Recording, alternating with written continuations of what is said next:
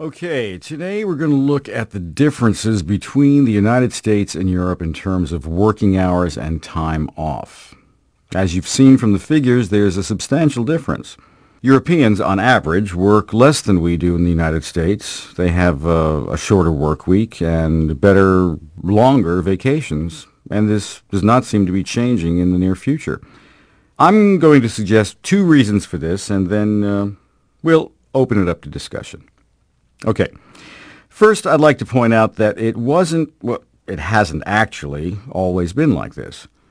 In fact, it's a fairly recent trend. It was American companies that introduced the 2-week vacation first, and the 40-hour work week, in fact.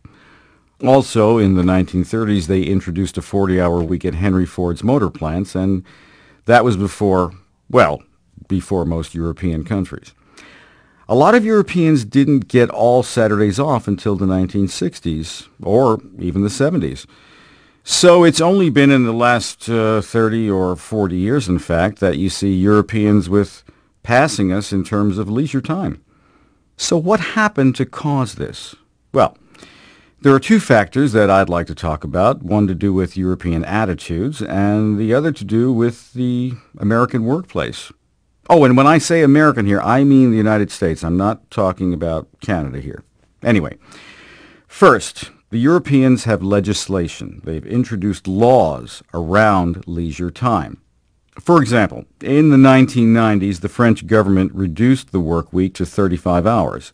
The European Union actually requires now 4 weeks paid leave every year for all employees. Many countries have more than that. Workers have bargained for 5 weeks in countries like Germany and Italy, and that time is very important to European workers.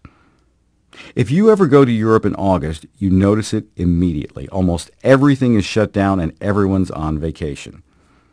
Now, if you look at the countries that have not had legislation, these are precisely the places where people tend to work longer hours.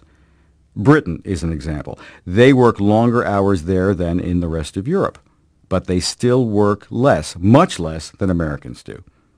They expect their 4-week vacation in the summer, and if you took that away, people would get very upset. Compare that to the United States. Well, here it's up to the employer to provide or not provide that vacation time. So, while some employers do indeed provide excellent benefits of all kinds, including vacation time for their employees, the majority stick to the standard 2 weeks. And something like 22.5 million private sector employees don't get any paid vacation at all. Now let's turn to the other factor in all of this, and that's the American workplace. The situation here is that there's less job security and workplaces are more competitive, so companies can demand more. It's not unusual to see for companies to demand more than 50 hours a week from top people. And workers are afraid of losing their jobs, so they want the boss to see them working hard. So in some cases, even though they're getting the vacation time, they're not taking it. There's too much pressure, and that's happening at all income levels. European workers tend to have more job security. So I've described the main reasons for the differences between Europe and the United States in terms of working hours and leisure time. But really, what it really comes down to is, I think, the Europeans have made a choice. Both Europe and the United States have become more prosperous.